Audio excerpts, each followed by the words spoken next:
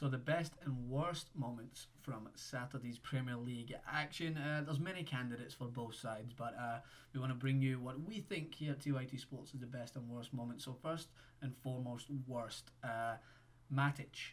I have no idea where that rage came from in that moment. He seems like such a calm player on the field. I understand the tackle wasn't the best and it was a little high on his shin and it could have caused an injury, but it didn't. And in that moment in time, you've now hurt your team, and the man that you are probably would have been marking for a corner, a small player, Ramirez, comes on to try and fill that void, to try and fill that gap, loses his man, and Chelsea drop points. Now 1-1 because of that moment of sheer stupidity. I understand it was a bad tackle, but to get up and react that way, which seems to be kind of correlated through Chelsea's team, like there is a lack of discipline there for being such a great team. Players like Diego Costa are just allowed to kind of roam freely without facing any sort of disciplinary action at Chelsea for some moments of madness.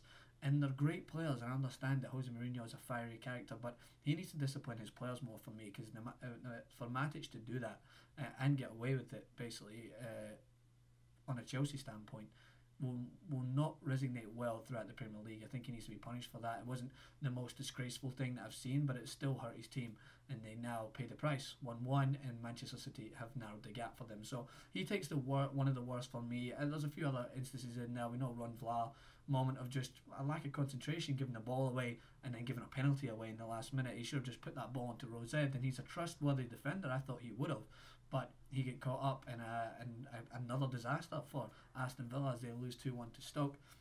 And then a final worst for me, I have to say, is Fellaini. I always give him a little bit more credit than other people do. I think he's a good player, but it's his work rate when he loses a ball. It's happened numerous occasions this season, and it's just not acceptable. He loses a ball in the middle, and Wayne Rooney's screaming at him, "Get back!" And he just kind of trots his way along. And instead of going to the man that he could mark, Shelby, he leaves him and just wanders to the ball as if he's a magnet to it, but doesn't even approach it at any pace to shut the ball down. He just strolls his way in, and it finds his way to Shelby, and he's got 5 or 10 yards to pick his spot, and he smacks a shot, deflects, it goes in, and Manchester United lose the game because of that moment of laziness, it has to be said, for Fellaini. So he'll make my list of worst. But list of best, great examples. Edin Dzeko for me. That was a fantastic goal.